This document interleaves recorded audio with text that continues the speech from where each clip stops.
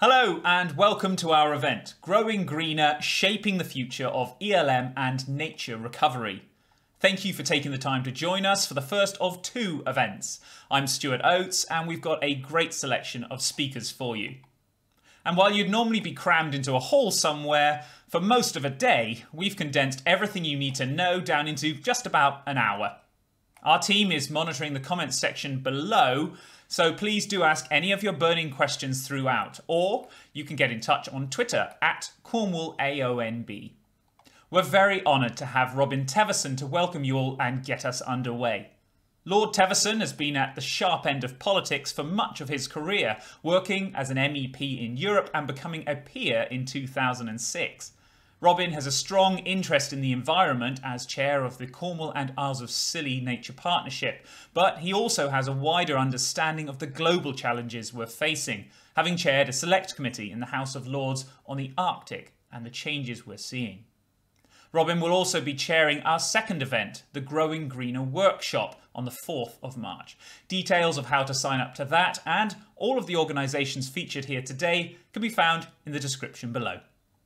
Good evening, I'm Robin Teveson. I chair Cornwall and Isles of Scilly Local Nature Partnership, and I'm really pleased to launch this series of two webinars around growing greener.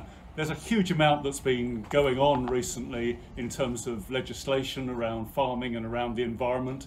The agricultural bill that completely changes the way that finance for farmers works, getting rid of the basic payment system. And at the moment going through Parliament is the Environment Bill that introduces a number of things obviously around the environment, but one of them is called Nature Recovery Networks. And I'll come on to that later because Cornwall is way ahead on that in comparison with many other parts of the country. And I think one of the things to remember is that there really is a nature crisis in not just Cornwall but the UK. Worldwide we have biodiversity loss, and we have the loss of just the quantum of nature in not just in our countryside but throughout our urban areas as well. So we're going to look when we really want your reactions during this series, because we need to work out how we move this agenda forward. And let me just talk about a couple of areas. First is that agricultural area of the environmental land management scheme that I'm sure all of you have heard about now, but the issue is that it changes the way that finance works completely. So it's now public money for public goods, and that's all around getting environmental gain in agriculture for payments. And there's all sorts of ways that is. Three basic ways. It can deal at landscape level, at nature recovery level, or at single farm level. And it's really important that farmers in Cornwall get access to this as the scheme rolls out over the next 7 years. Sounds a long time, but it will soon arise. And we see that certainly in the Local Nature Partnership, in the AONBs, all those areas as a major way that we can improve nature in Cornwall, but at the same time keep farms financially viable, which is really important as well. And then we have the Environment Bill bringing this nature recovery networks. Now this is all around planning out, if you like, how nature can improve in the local area, usually by a local authority, in our case Cornwall obviously, and with maps, with plans of action of how we actually get that much better biodiversity and reverse that retreat in nature. And in Cornwall we have a pilot scheme which is going on at the moment with 4 other regions in England. It's an English scheme, and what we want to make sure is that those plans for nature recovery tie up also with the agricultural plans for making sure that farms are viable both in terms of nature and in terms of finance. And bringing those together are really, really important. And farming, which takes up some 3/4 of Cornwall's land mass, is the way actually to achieve that. So what we want to do in these 2 sessions, the next one next week is a workshop, interactive, is to hear back from all of you about how we achieve that, because what's really important is that we actually manage to make this transition and this big change successful. Why do we need it? We need it because of soil health. We need it around capturing carbon. We need it around our pollinators and all the other areas that will make our farms and our land environmentally good quality, but at the same time making sure that farming is profitable at the same time as well. I hope you enjoyed this session. Please join in and give us feedback and be part of the network shop next week. Now, Carolyn Cadman is Deputy Chair of Cornwall LNP, as well as the Chief Executive of Cornwall Wildlife Trust. She shared some of the Trust's strategic vision for the future of wildlife protection in the Duchy. Cornwall has some amazing landscapes, which is why so much of it is designated as an area of outstanding natural beauty. But sadly, wildlife and nature is under pressure here just as much as it is in other parts of the country and around the world. Around 10 years ago, Professor Lawton published a report called Making Space for Nature, where he called for bigger, better, more joined up spaces for nature. And in 2018, DEFRA published the DEFRA 25-year Environment Plan, which called for the creation of a national nature recovery network and set the framework for the new environmental land management schemes, which you'll be hearing more about this evening. In Cornwall, the Cornwall Council, and supported by the local nature partnership, have set a target for 30% of land and seas to be managed for nature's recovery by 2030, something which Cornwall Wildlife Trust supports, and you can see on the banner behind me that we want more land, rivers and seas managed well for wildlife too, and that's what we're working towards. But depending on whose statistics you follow, around 75% of Cornwall is owned and managed by the private sector, by farmers and landowners. So there's no way that that 30% target could be achieved without working in partnership and collaboration with farmers and landowners. Now, Cornwall Wildlife Trust, the West Country Rivers Trust, have been working on a programme called Upstream Thinking for some years now. That's funded by South West Water, and it's working with farmers to look at ways in which they can farm differently to benefit water quality and to benefit wildlife. And here's a short video telling you all about it.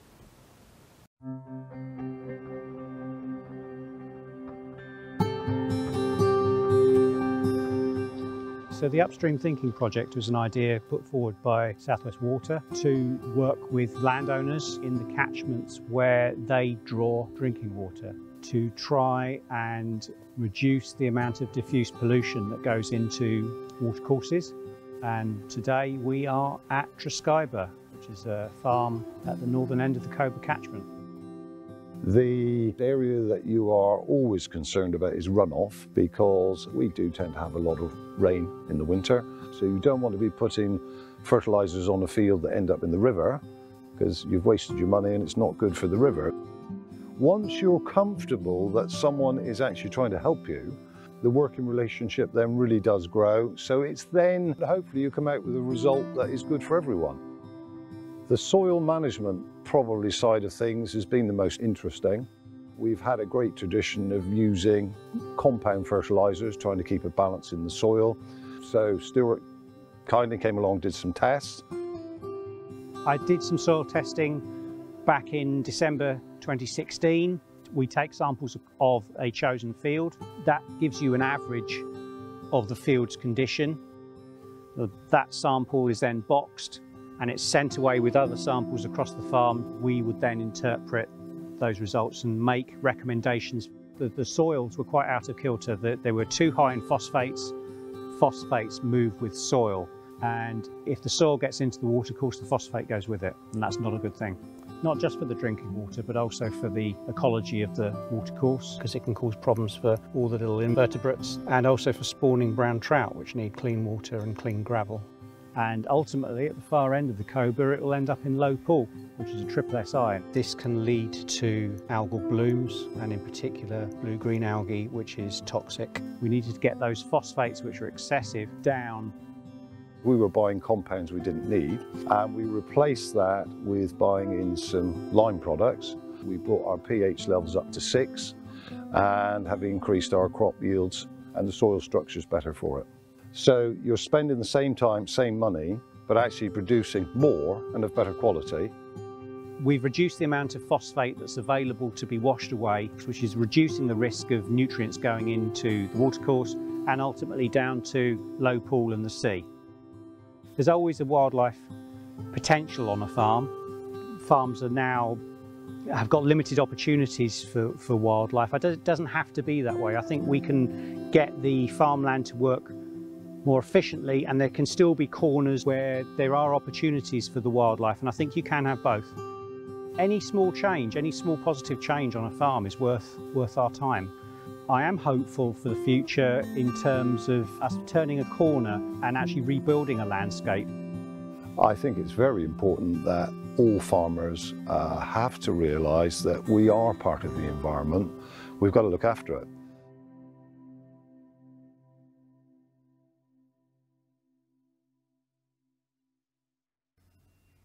Next up, we've got Becky Hughes, who's the Project Development Officer for the Environmental Growth Team at Cornwall Council. Becky is working on the local nature recovery pilot and has a background in farm advice. We are creating a new website aimed at farmers, landowners and land managers in Cornwall, which will be a space where we can all share, access and understand data and information relating to our natural environment in Cornwall. There's an awful lot of projects going on and funding opportunities that arise and planning that needs to be done for the future if we're going to achieve our public goods objectives. And at the moment we don't have a collaborative space where we can easily access and understand and share everything that's happening. That's what we want the Land Hub to be. By visiting the Land Hub website, you will not just be able to view data that's relevant to your farm, like local surface water flooding issues, or where nature recovery networks are building, or where there is funding opportunities for tree planting. You'll also be able to look at soil health data, and you'll also be able to find out who in your local area is doing similar nature conservation work to you, and where you might be able to start forming groups and clusters of people who can work together. We understand that there's a gap at the moment between farmers and advisors and the stakeholder agencies such as Cornwall Council and the Environment Agency who are working. And we want the Land Hub to be a space where we can all come together and share information and collaborate. So, as well as a data portal and a map viewer, we want Land Hub to become a platform where we can monitor and record work that is being delivered for the natural environment, and where we can start to see how we are achieving nature recovery and climate resilience on the ground. It'll be a place where we can monitor what tree planting targets have been achieved, where we can look at water quality improvements that are being made, where we can start to map and monitor how regenerative farming and high nature value farming is changing our landscape around us. We need to be able to gather data together to share it and to see how we're progressing so that we know what else needs to be done in the future. It's really important that we've got a tool that works for us at the Cornwall scale, not just so that we can see what's happening in our natural environment, but so that we can understand how funding can best be used to achieve all of our objectives. We know that this isn't going to happen all at once. The Land Hub is going to be a tool that grows in stages, and this first stage, hopefully launched in the summer, will be a test of whether we can actually produce something that works and is accessible for you as farmers. But we hope that you will really get involved and that you will help us with user testing and stakeholder consultation, and that you will be there and supporting Land Hub as it grows. It's being built by local company Vitamin Cornwall, and will be carrying out consultation and giving out project updates between now and the planned launch this summer, so do keep in touch with us. Now there are 6 ELM test and trials that are taking place or have finished across Cornwall. We've spoken to 3 of those who are at varying stages of completion. The consultants and farmers involved have recorded an overview of the findings and their experiences, how well it worked and the challenges. We spoke with the group on the Lizard, North Cornwall and at Upstream Thinking. Firstly, we go to the Lizard, where Colette Beckham has been leading the project. Hello everybody, my name's Colette Beckham. I'm from Gain Consulting and I've been helping the Cornwall AONB with their environmental land management scheme trial on the Lizard. The main aims of the trial are to develop a landscape scale framework to govern an elm scheme within a protected landscape, to understand how the delivery of that framework translates onto a farm scale and how that impacts on the farm business, understand how you would bring together a collaborative group of farmers and work best with them to produce something like that, and then also to understand the ecosystem services value of delivering the framework. So some results. We've been working with the spatial data with our farming group. We wanted to understand whether landscape character assessment could perform as a spatial framework for setting natural capital objectives, and we found that it did provide a really good spatial scale against which to set our objectives. We had a look also at some Legas derived opportunities maps for ecosystem services from the University of Exeter. We wanted to see how our farmers would become more familiar with this mapping with good facilitation as time went on, and we found that they became more comfortable using the mapping as we progressed through our workshops. We worked with our farmer group to establish priority objectives and targets. So we had Cornish hedges, wetland and freshwater, farmland, woodland, agroforestry, heathland, organic, heritage and education. And our farmers were able to work to produce some really impressive and ambitious targets for each of those objectives, such as 20% increase in the area of freshwater and wetland in the project area, and 80% of the rotational land arable and improved pasture in more species rich options by the end of the 10-year scheme. So whilst we were looking at our objectives, we did explore the possibility of doing big scale land cover change with our farmers, and we found that there were many barriers to doing that, which was a key learning point from our trial. Big scale habitat creation and things like rewilding represents a significant proportion for these small farms of the land holding. Very often it's not economic for them to do that, and there was a lot of scepticism as to whether ELM's payments would be high enough to make doing something like that worthwhile. Farmers were much more happy to discuss changes to management of land in the rotation, so arable and improved pasture, which was good because there's an opportunity there in that it's the greatest extent of natural capital type within our study area and many other areas as well. We worked with our farmer group to co-design our landscape frameworks, so we explored with our farmers what the content should be of our landscape recovery framework to help them the best to develop an ELM scheme, either an individual farm level ELM scheme or a collaborative farmers working with a group. So our landscape framework was produced in 5 parts: natural capital and landscape profiles, pressures and condition, opportunities, which had the spatial mapping for ecosystem services in there, delivery, which set out our priority objectives and our targets, and a land management section which contained land management advice that related specifically to the priority objectives and targets and signposted effectively to other information that's out there in the wider world. As well, we wanted to understand what the pounds and pence value was of achieving our framework over a possible 10-year scheme period. So we looked at a rapid valuation study, looking at 5 of our priority objectives out of the 9, and we assessed their value for 5 ecosystem services over 10 years. And the ecosystem services we looked at were water quality, water regulation, wild species diversity, carbon sequestration and carbon storage.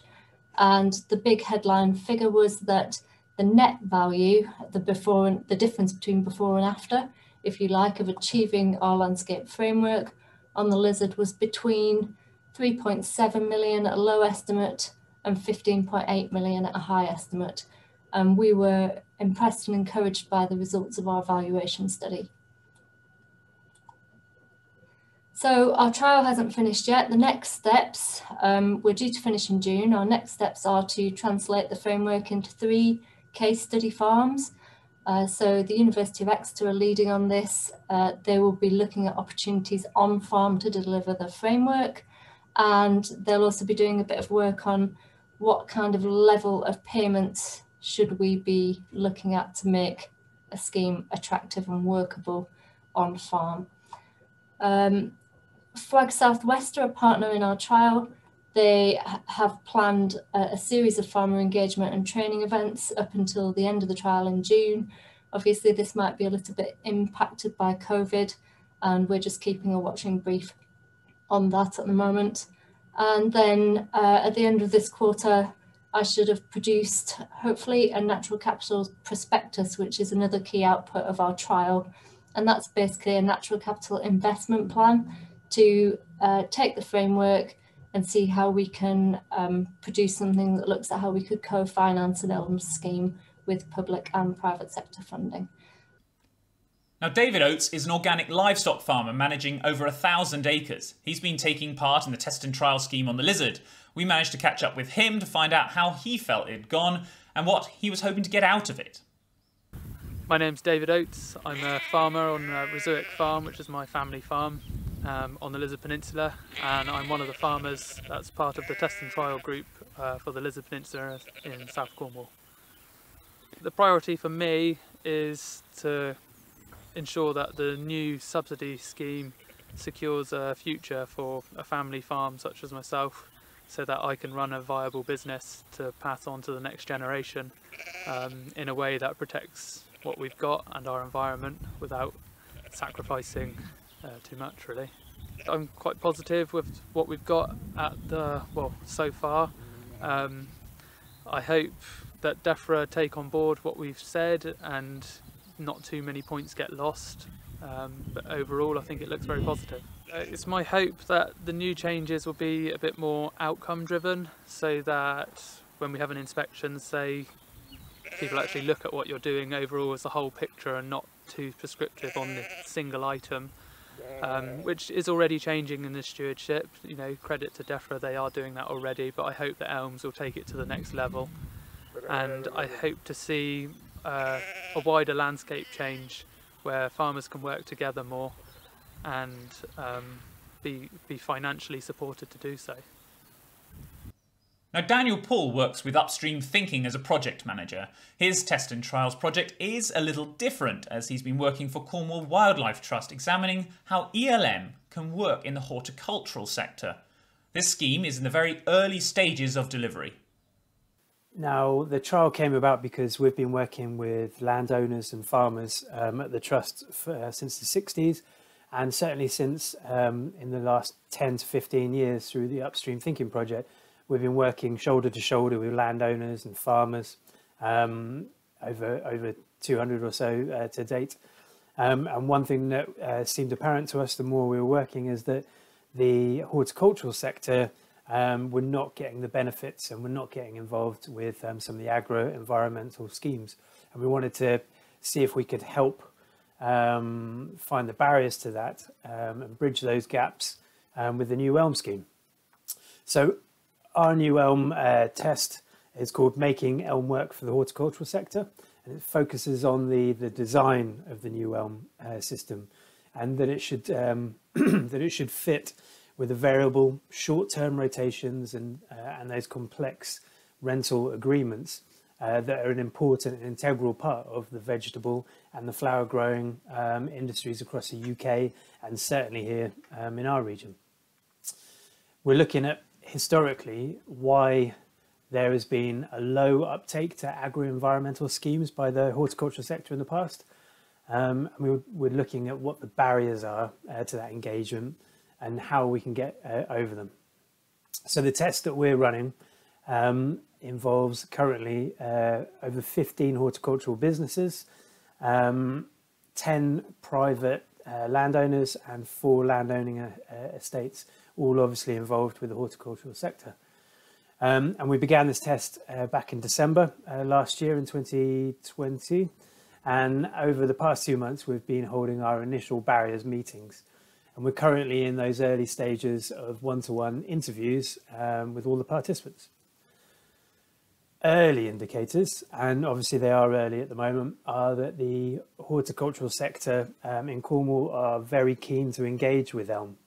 Participants are also very interested and excited about the existing countryside stewardship mid-tier options, now that they've benefited from some help and bespoke advice from our farm advisors.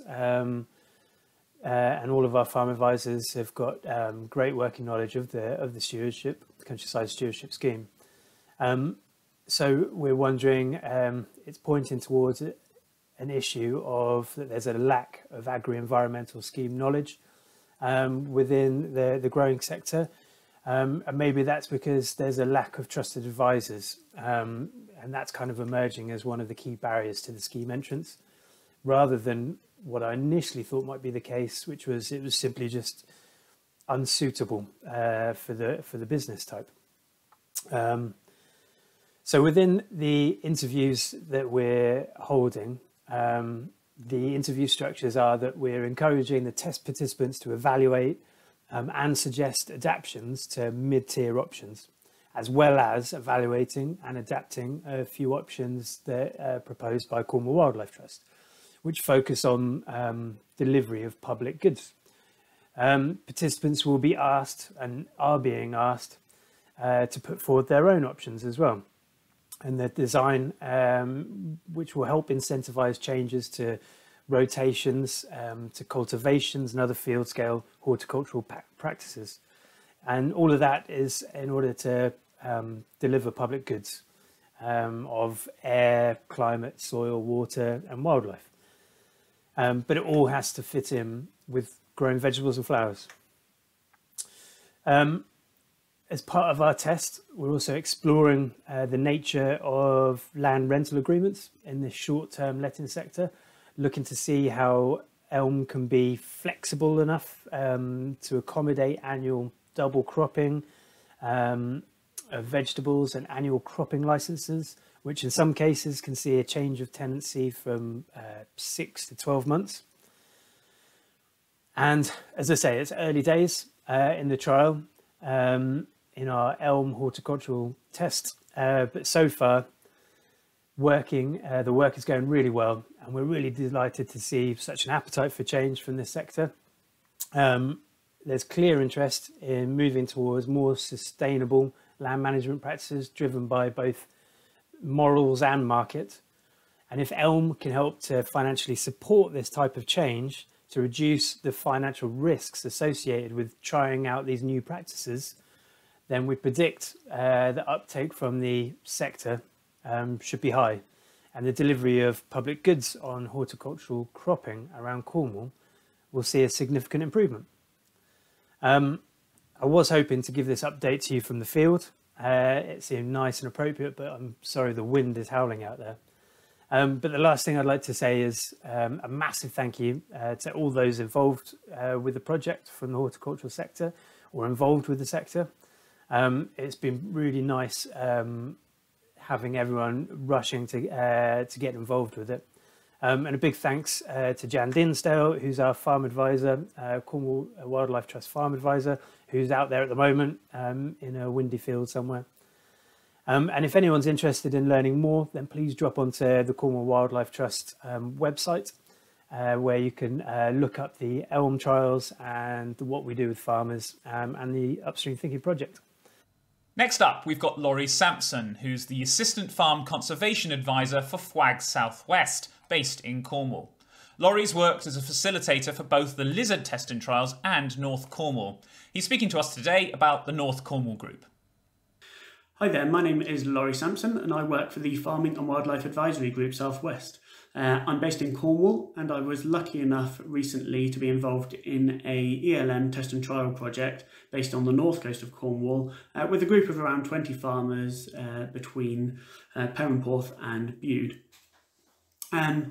So my job in this project was to get this group of farmers together, get them sat around a table and really thrashing out ideas for how ELM could support a project looking at farmer-led nature recovery networks, where an interconnected network of habitats would strengthen and increase wildlife populations. So this was a really invaluable experience for myself as an advisor, as a farm advisor, just to have this much time to listen to farmers and really glean their ideas and understand how they feel about this particular issue. And I think it was a really invaluable experience for them as well, to be able to have these conversations with their neighbours that they perhaps often don't have that opportunity to do. And I think they enjoyed it a lot and got a lot out of it. They were returning every session to continue those really flowing conversations. So there were some really, really important and strong messages coming out quite unanimously from this group, particularly around, in general, just the importance of how effective ELM needs to be. And these farmers are absolutely, they spend a lot of time and a lot of effort engaging with agri-environment schemes, and they really want to see them working well for nature. So it's really important that they work well. More specifically, they were particularly interested in developing, agreements that would allow them to be quite flexible. So actually, and to be able to adapt their agreements as they go forward to improve them and increase the effectiveness to whatever it is they're targeting. So that might be moving a particular area that they're managing, or changing how they manage it because the surveys are showing that it isn't working quite so well. And that's another point actually as well, that they're really keen to be able to connect with wildlife surveyors, and we have a great community in Cornwall of volunteer wildlife surveyors who would be delighted to access some of this private land and just collect some of this data. And the farmers are really, really keen to engage with that type of process where they will have that information to understand if what they're doing is working well for wildlife, and if it's not, then to be able to adjust it so that it's being more effective and they're actually making a better use of this opportunity to help wildlife on a land that they very often feel a great responsibility to look after, not only for producing quality food but also for nature. They're also really keen to get across the point that they know often where the best places are for creating habitats on the farm. They know where their unproductive ground is, where the wetter ground is, and the places that could be set aside or managed specifically for wildlife while having a minimum impact on production of food. So yeah, anyway, this is a really interesting process, really valuable, and I think these tests and trials are a really important thing to engage with, and a way of just talking to people on the ground to understand these issues. So I'm really pleased with the project, and I think it was a great experience. So that's all from me. Thank you very much. Charlie Watson-Smythe farms in Padstow, and he's been working with Laurie on the North Cornwall test and trials in his area. My name is Charlie Watson-Smythe, and I farm just over 1,200 acres with my wife and 2 sons. We run a very diverse enterprise. We have cattle, sheep and pigs. All the livestock goes through our farm shop, and we grow approximately 500 acres of barley as well. When we took on one farm, the Lizic, which is up on Stepper Point on the headland, it's when the very first stewardship scheme was introduced, and I was approached with a view to joining the scheme, and it seemed to fit our purposes very well. It enabled us to run sheep and cattle up there and look after the environment at the same time. I've been involved in stewardship since it first started, which I think is almost 30 years ago, so that's aging me a bit. The positives are, I do think we are contributing to the environment and to wildlife. We had a man out here 3 or 4 years ago doing an inspection for DEFRA, and he came to see me afterwards and he said, I'm not very good on wildlife, he said, but I've been the whole way around this farm, he said, and I've never been on a farm in all my life and seen so much wildlife. He said, don't ask me what I've seen, because I couldn't tell you the difference between a moth and a butterfly. But he said, I've seen an awful lot of it. And that gave me a great deal of satisfaction. I think one of the difficulties that DEFRA have always had is getting enough advisors on the ground. We sign up to a scheme. The original schemes were very flexible. You had an advisor you could speak to, and if you felt something wasn't working properly, the advisor was happy to say, okay, we'll change that, we'll try doing something different. Now schemes are very prescriptive and they tell you exactly what you can do.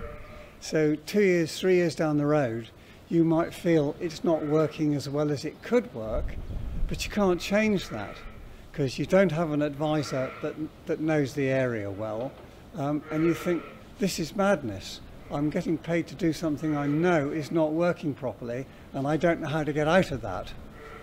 We're all looking at the same end, which is improving the environment, trying to be good for wildlife, and also encouraging people to appreciate that. I think as farmers, if we're going to accept public money, we have to allow public scrutiny. And one of the things we've always done here is to allow public access. We've opened up permissive paths for people to walk around the farm and be able to see things. And as ever, most of the world is very appreciative of that, and they enjoy the opportunity to see both the environment and see hopefully what we've achieved. The fields right up on the cliff edge, which are 200 foot high looking straight out over the Atlantic, it's pretty sparse ground up there. And to try and make a living purely agriculture, you've got to be as intensive as you possibly can, which is not good for the environment. Whereas the stewardship payments enable me to pay my rent and farm in an environmentally friendly way at the same time as producing high quality food we can sell in our shop. When we've been to the ELMS meetings, the crucial thing is to have good advice and for the schemes to be flexible.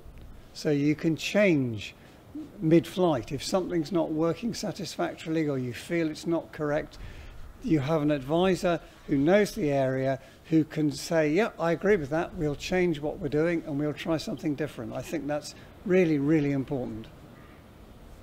Now, moving on from DEFRA's ELM approach, we'll have 3 components for farmers to sign up to: the Sustainable Farming Incentive, Local Nature Recovery, and finally Landscape Recovery. With ELM in such early stages and test and trials ongoing, I spoke with a farm commoners collaboration in the South Downs to see how longer term initiatives have developed and how that might look for Cornwall's farmers in the future. Anthony Weston is Director of Complete Land Management and a farm and environment consultant. Annie Brown is the lead farmer for Eastern South Downs Farmers Group. We are coming towards the end of our 5-year term as a Natural England funded farmer cluster under the Facilitation Fund. We set the group up as sort of one of the earlier ones, I guess, looking at some of the common issues in our eastern part of the South Downs National Park. So we tried to pick out some common themes in terms of farmland bird recovery, public access and public engagement was a big theme as well as working with some other stakeholders on issues such as soils and nutrient management as well. Okay, and so Annie, how have you found the process so far? Have you been engaged right from the beginning? Yes, I have. So Anthony and I got together from sort of slightly different angles, but we were both looking at doing the same thing. So from fairly early on, we sort of worked as a team. And it has been quite a journey. It's not easy getting farmers to work together and finding the common threads. And we're all mixed farms, different sizes, different priorities, different, even within our geographic area, there are some different pressures. Some are more hotspots for visitors and such like. So it has been difficult to find the areas to focus on. And I think probably we'd both agree that what we've ended up doing is perhaps not what the real drive at the beginning, which was more sort of landscape scale delivery on the ground. We found that an initial premise of the farmer clusters is knowledge exchange within the group. And collaboration doesn't come naturally to certainly our group of farmers, and I think lots of groups of farmers. There's a good element of healthy competition between farm businesses. They see each other as sometimes competitive with each other, whether that's on delivery of stewardship options or whether that's on commodities or livestock. Collaboration can be tricky sometimes, and hence teasing out common themes and common issues and people discussing openly what's gone well and what hasn't gone so well. And what we've actually found probably only fairly recently really has been that we've moved into more sort of project-based approach, if you like. So picking up individual projects that we can deliver with subsets of the group, rather than trying to come up with themes across our whole patch. We've got about 45 farmers involved, and we've got quite a linear patch. It's one of the things we've agonised over, and if we did it again, whether we would split that down and have a smaller size, geographically, and not being beholden to the Natural England sort of facilitation plan can be tricky for a 5-year period as well. Things change, and some things work and others don't, and being able to sort of pick things up and drop them along the way would be useful, and is not always easy when you are tasked with sort of following your plan that you agreed with Natural England at the outset. And where do you think your biggest successes have come then? And in fact, Annie, what in terms of your little part of the project on your farm, how have you found it so far, and what's been the best bits? I think where the 2 or 3 specific projects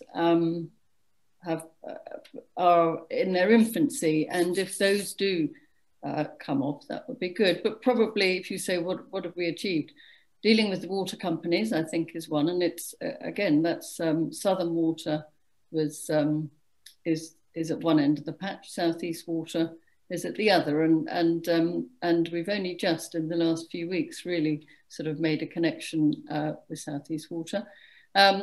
In terms of getting a face for the farmer out into and sharing the story of what we're doing on the farm. And I will often say it's not, people engagement is not part of our toolbox. The farmers we get on with farming, we're not very good at telling people what we're doing. And with the National Park, we took part in a Meet the Farmer exercise, which was a series of interviews with farmers along the South Downs Way that actually was filmed, and then a little plaque with a QR code that goes on way markers on the South Downs Way, and that's been promoted, and if one can build on that with Instagram and social media and the story of farming, and I mean our particular farm have been doing some trials on with Southern Water and groundwater, nitrates in groundwater. And that was picked up by the Farmers Weekly, so that was good recently. There's another member farmer who's really going for mob grazing. I admire him hugely. He loves doing electric fencing. But yeah, he's really trying to do that and get into regenerative farming. So there are a few little ideas, and what he's doing is shared among the others. And there's a little bit of competition and intrigue, and I think there will be 3 or 4 little threads.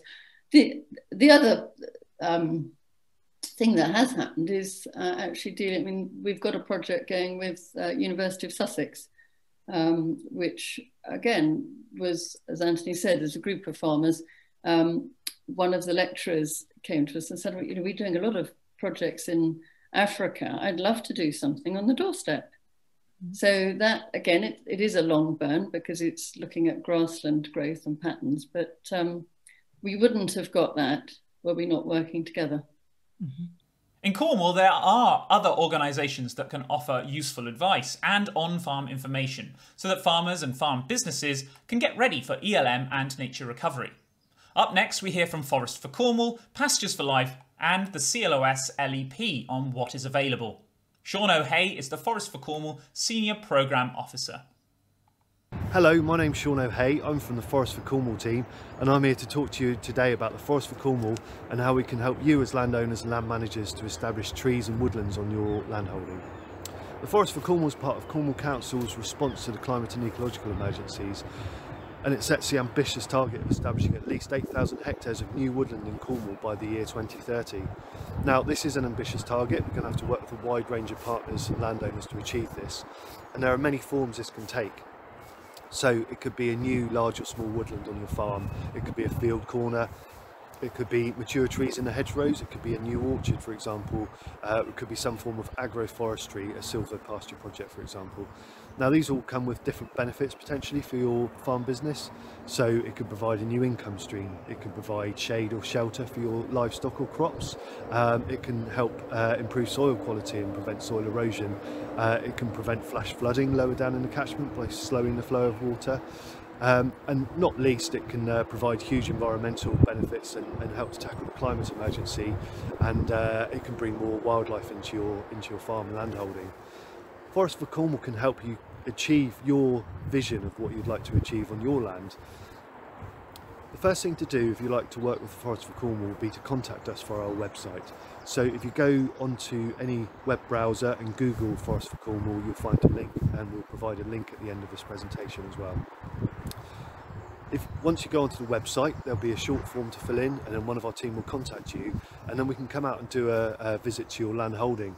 We can listen to you and hear what you'd like to achieve and how you'd like it to fit with your farm business, and we can help you to achieve those aims. We can help to shape them, and we can provide advice on the right place to plant trees. Not everywhere suitable for planting trees necessarily. We can provide advice on the right species to plant, and critically we can provide advice on what funding's available. There is a lot of funding available for tree and woodland establishment at the moment, and there's more coming online all the time. So, for example, the government are seeking to deliver their 25-year environment plan, and we're in a post-Brexit world. The government are working to establish a next round of agri-environment schemes, the ELM schemes. So our project officers will be up to date on the latest developments in this respect, and we can provide you with the advice on which funding stream might best suit your project. Once we've been to visit you, we'll summarise all this in a report, and we'll provide some more information on opportunities and constraints on your land. We'll look at the designations, if there's any, and how this may affect your planting project. And hopefully this will set you up to take your next steps into establishing trees and woodlands on your land. Now from woodland to grassland, Charlotte Wheeler is the Pastures for Life Regional Development Manager, and will be speaking about how their regional offer may benefit farmers in the southwest. Hi everyone, I'm Charlotte. I work with the Pasture-Fed Livestock Association. For those of you who don't know, the PFLA is a movement of farmers, butchers, retailers, academics, supporters and others dedicated to promoting the practice of feeding ruminants wholly from diverse pastures.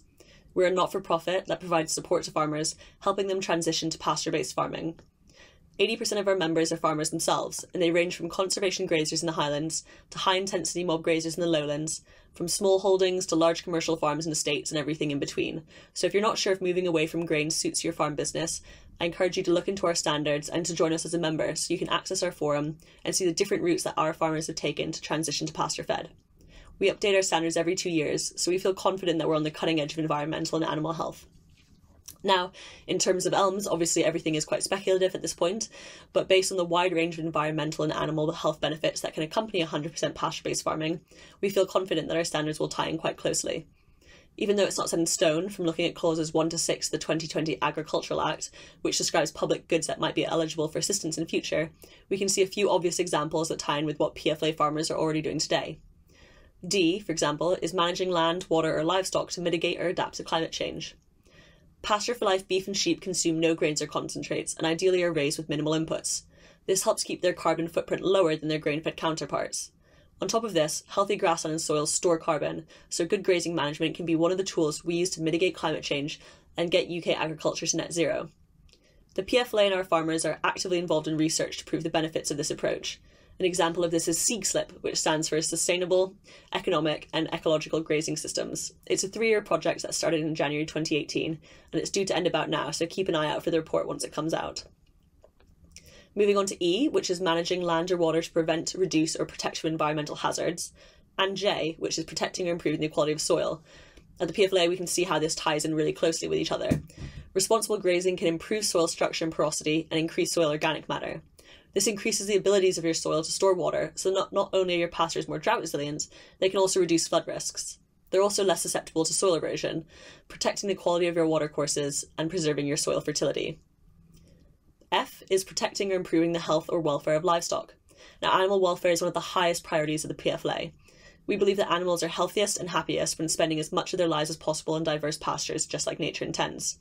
In fact, Compassion World Farming Organization lists Pasture for Life as the highest tier certification for sheep and beef. G is conserving native livestock and native equines. Now, not all, but many of our farmers run heritage or native breeds of sheep or cattle on their farms. This isn't mandatory, but these breeds are hardy and thrive off of a 100% forage diet.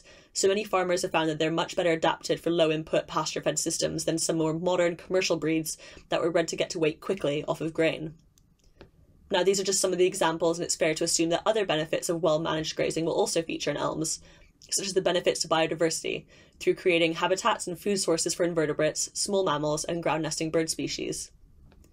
The PFLA, along with Sustain, the Soil Association, Landworks Alliance, and OF&G presented a policy paper to DEFRA on why whole farm systems such as organic, pasture for life, and agroforestry systems should be built into ELMs. Whole farm systems think about their impact on the planet holistically and in all aspects of the business, not just in terms of one or two variables. This means they have multiple and interacting benefits for the environment. Now, you obviously don't need to be in the PFLA to manage your grassland for the environment, but we are a community that is designed around farmers learning from and supporting other farmers, so no one feels like they have to reinvent the wheel. We also have a research group that keeps us up to date with the latest research surrounding pasture-fed methods. We're in the process of setting up regional groups for the PFLA now, so once circumstances permit, we'd love to see you at some of the events, workshops, trainings and discussion groups in the Southwest group. So look us up on pastureforlife.org or on social media and think about becoming a member. Now, closing us out, we've got Claire Parnell. She's a farmer and agri-food specialist. She's also the rural lead for the CIoS LEP. That's Cornwall and Isles of Scilly Local Enterprise Partnership. So thank you, first of all, for the speakers today. There's been so much information. It's been really interesting. What stands out for me is the amount of activity that is happening in Cornwall and the Isles of Scilly in this area, and the amount of collaboration between different organisations, which is great because that hasn't always been the case. We have tended to look at issues in silos, so environment on one side, farming and farm productivity separately, and then our food and drink industry, tourism, diversification separate again. We have 6 ELMs Test and Trials in Cornwall, and we are one of 5 pilot areas in England for the ELM's Nature Recovery Network. For a county of our size, that is quite amazing. We also have the Lagasse mapping that the University of Exeter has done, and the Land Hub website proposal that Becky has been telling us about, and the Future Farm project at Stoke Climsland. So a lot of activity and a lot of organisations working together to try and find solutions to some of the issues we face. We have the Local Enterprise Partnership, the Local Nature Partnership, the AONB, excuse me, looking at my list here, there's so many, Cornwall Wildlife Trust, the Cornwall Council's Environment Team, University of Exeter, Agritech Cornwall, Rothamsted Research right on our doorstep, West Country Rivers Trust, Farm Cornwall, the Rural Business School, and lots of other partners as well. So really between us, we are well placed to meet some of the issues that we face. And there are several issues. There is the state of nature, and the way we need to change our farming practices and our land management practices. We need to sequester more carbon into our soils.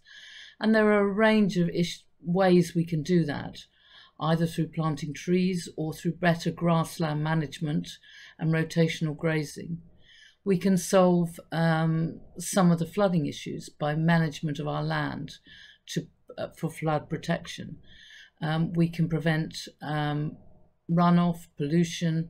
With 80% of our land farmed, farmers definitely have to be part of the solution to these areas. Farming faces low levels of profitability in many sectors. We have Brexit, leaving the Common Agricultural Policy and losing the Basic Payment Scheme, which in the long run might be good things, but at the moment are worrying issues for us as farmers. We have low levels of productivity, and we have issues facing us with trade, new deals. What effect will that have on the price of food and the price of our agricultural products with different imports and exports? Two things stand out for me as crucial. One is that as farmers, we need to be producing food, and that food, we have a great ability to produce it with a lower carbon footprint than we have in the past. And certainly we are already producing it in many cases to a far lower carbon footprint than many of the countries we're importing from. So in terms of providing food for our communities, either for eating in the home or in restaurants for our visitors and our residents, and also in hospitals and schools, we are the solution. We can provide that food in a low carbon way, and obviously with low food miles. So that has to be a key thing. Secondly, our farms and our farm businesses need to be profitable and viable if we are going to be able to provide the public goods that government and our communities want us to do and be paid for doing so. If our farm businesses are not viable, we will not be in a position to provide those public goods and improve the biodiversity and the land management in our counties. Looking at environmental land management and the opportunities that ELMS is going to offer us, I as a farmer won't make my decisions on what schemes I go into in isolation. I'll be looking at my whole farm business.